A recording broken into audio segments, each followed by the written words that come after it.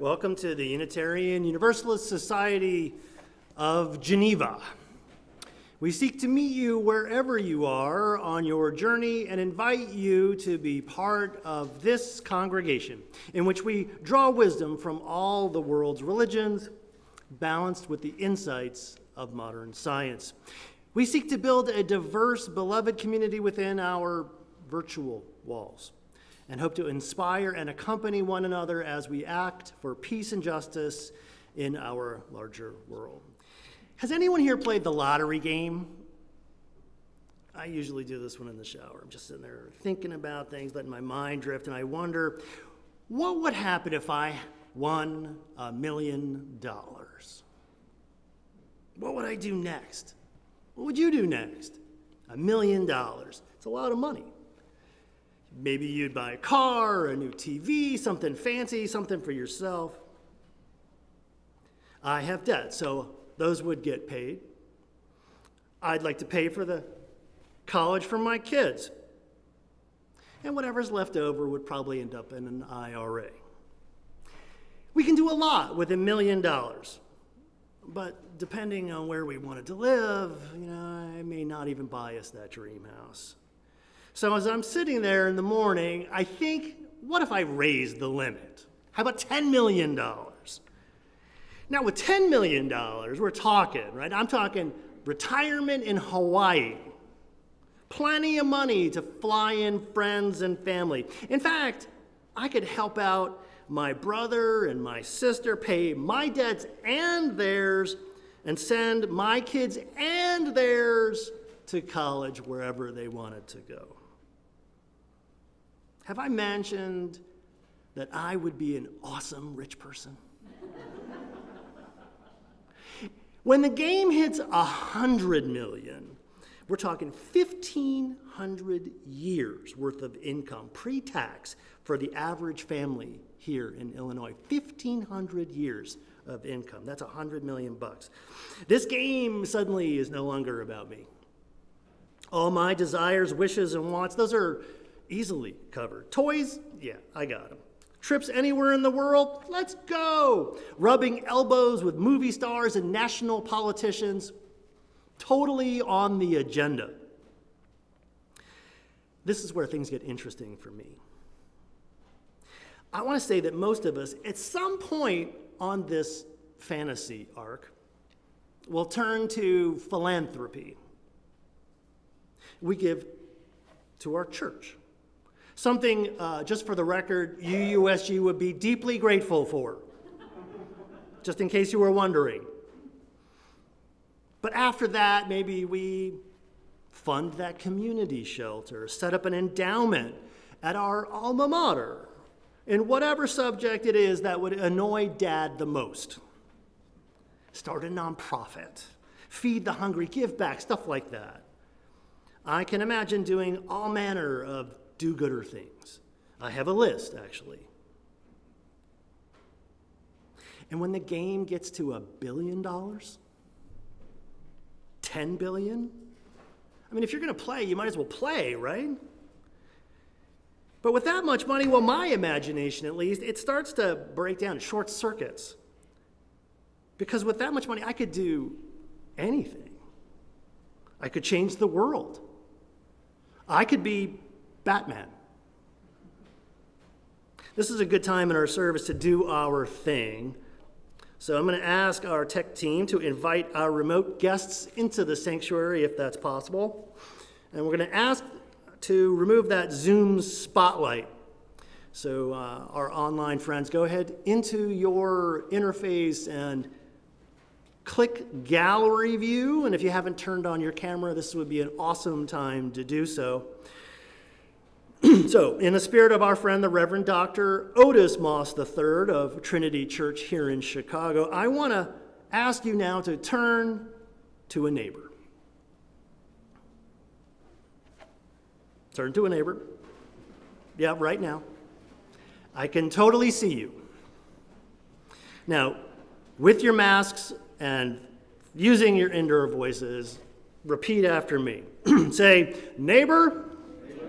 Oh neighbor, this is Our work. This is our work. Excellent. Well done. Amen. So this past summer, the world was blessed with a new social media meme. Can we get meme number 1 on the big screen? In this meme, we find our befuddled hero facing a control board with 2 buttons in front of him. One says, "End world hunger," and the other one says, "Launch self into space." I'm sure you remember this, right? There in the news, we were reading about Jeff Bezos, Elon Musk, and Sir Richard Branson building rockets and buying themselves short trips into outer space. The meme is funny. It's funny. And it plays into that sense we all have that the rich are out of touch, frivolous, and in point of fact, they are terrible rich people and totally don't even deserve the undeniable and unbelievable wealth that they have. I mean, you and I would do better, wouldn't we? We would. We'd be awesome. They're terrible at this. And that's great because, as we just explored, being a billionaire means we can do pretty much anything. And these idiots are wasting it. It's unbelievable. Can we get meme number 2? There are, according to Google, over 2,600 billionaires in the world, and over 600 of them here in the United States. And here's the tragedy. Not a single one of them has become Batman. I'm sure you'll all agree this is completely baffling. Always be Batman, always! But let's turn to launching myself into space meme just for a minute. I want to put aside the fact that Elon Musk and Jeff Bezos together are worth nearly $400 billion combined. That figure is just impossible for me to get my head around. I also, though, want to put aside the fact that these folks are wasting their money. This is not an ego trip that they're doing. There's nothing frivolous about billionaires or how they spend their fortunes. Don't be fooled. The race into outer space is about something. It's about future. It's about empire. But that's a sermon for another day. I also want to put aside the idea that they, even with their fabulous wealth, are capable of ending world hunger. Folks over the years have variously hung price tags on hunger, somewhere between $7 billion and $300 billion per year. There is a lot to say about the problem of world hunger. How much of that cost has to do with food, how much with inefficiency, with corruption, with human stupidity. But again, that's not the point. That's beside the point. Musk and Bezos are rich, but ending world hunger rich? No, not quite. Today I want to talk about responsibility, because that's what disturbs me about that meme and all of the others like it. Maybe this is some kind of Spider-Man thing, the "with great power comes great responsibility." And if so, why is the answer, "Hey everyone, let's shame the super rich into doing the right thing. All we have to do is click this like button and then, well, we'll share it, click share with all of our friends. Job done. Take that, rich people. World hunger, problem solved." No. I want to say no, and I bet many of you do too. But for many of us, at the end of church today, we'll go get in our cars, and we won't think about climate change.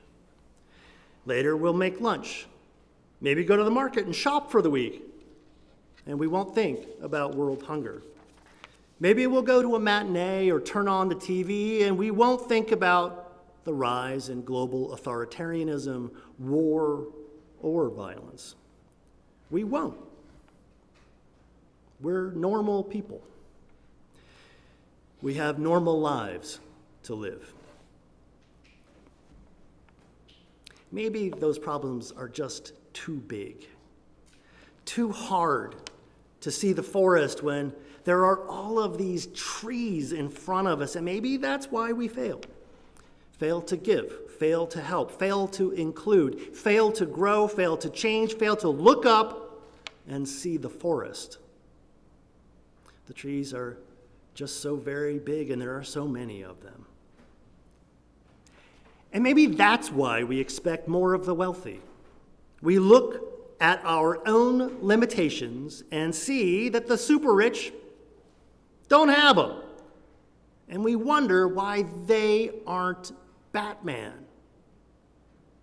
We demand that they do what we won't. Look, Batman is cool, but Batman doesn't build schools, doesn't hire social workers, doesn't build affordable housing, doesn't fund health clinics, doesn't create and distribute vaccines. Maybe we're thinking of Dolly Parton. Batman doesn't fight corporate corruption or greed, isn't working on universal health care or global climate change, and doesn't do anything to expand voting rights or personal empowerment. Honestly, that sounds a lot more like Bernie than Batman. Batman doesn't feed the hungry, tend the sick, clothe the naked, shelter the homeless, or center the marginalized. And for the record, that's not socialism, that's Jesus. I want to hammer on this for a second, this idea that the rich will save us, because it's like a snake in the grass. It's everywhere in American culture. The rich, the famous, these are the pinnacle of our culture. We watch, we obsess, we daydream about them, about one day being one of them. They create art, they win Super Bowls, they give speeches, they live glamorous lives full of meaning and beauty. They shape the way we live, work, and play. They are innovators, inventors, change makers. They create jobs. They deserve their money. They deserve our respect and adoration. See the switch there, how quick that went? They are our leaders, our betters, our lords. They tell us what we need to know, give us what we need, and our job, our only job, is faith and loyalty to the cause. I think it's pretty safe to say that this thinking, while tempting, is deeply problematic. This point, at one point, I've had this point made over and over again, but the one that strikes me, sticks in my mind, was made a couple of years ago when I read, yes, yet another meme on Facebook. This is the one I like to call Jesus on a Park Bench. Can we get that on the screen? In this meme, a young man is asking Jesus, who looks remarkably like Kenny Loggins, is asking Jesus, why do you allow famine, war, disease, and human suffering here on earth? And Jesus replies, I was just about to ask you the same thing. Maybe you've seen this before, some version of it. The first time I saw this, I kind of laughed, and I was moved, and I was uncomfortable, because I heard a truth in there. The reason for war, for famine, for disease is very simple. They exist because we allow it. That's oversimplifying.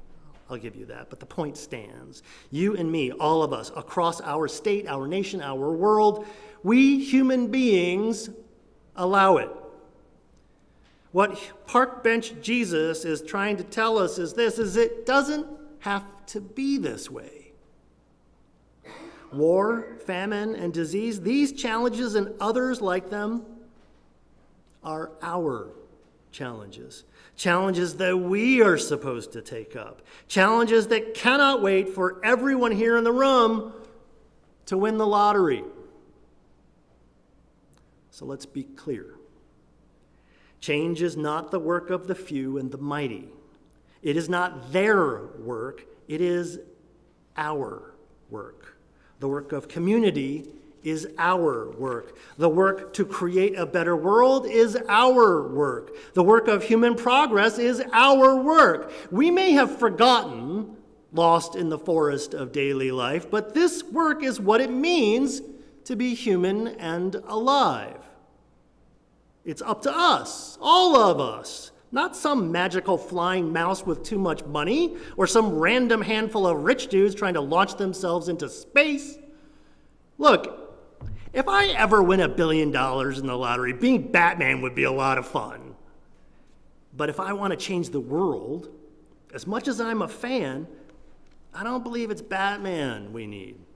Or even his alter ego, Bruce Wayne for that matter. We don't need more billionaires. Money alone isn't going to eradicate hunger or war or disease any more than it will eradicate greed or malice or fear or hate. We don't need lottery money because money isn't the answer. If we want change, we can have it, but we're going to have to dig for it. I've said this before, so let me say it again. Human salvation, if any is on offer, will only ever come from human hands. Our hands, ours.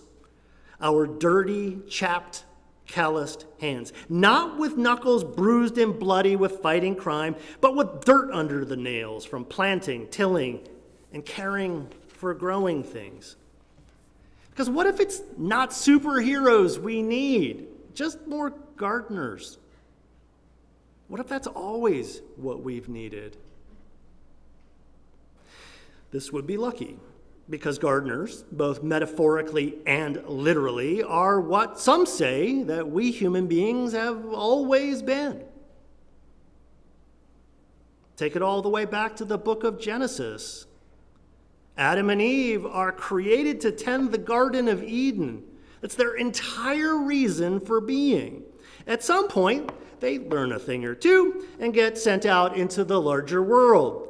There, they're given a choice and an opportunity with all of their skills and an intimately familiar model of excellence that they can then build towards. They're given the challenge of making over the entire world into a new Eden. Maybe your Bible doesn't read that way. That's fine. I read mine my way.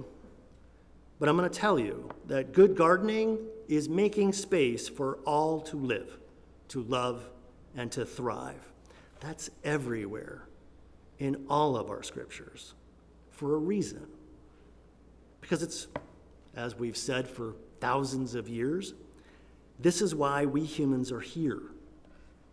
If you're wondering yourself where to start, where to dig in next, I will suggest humbly and in the interests of time that the announcements portion of our order of service has many great ways to start your next gardening practice.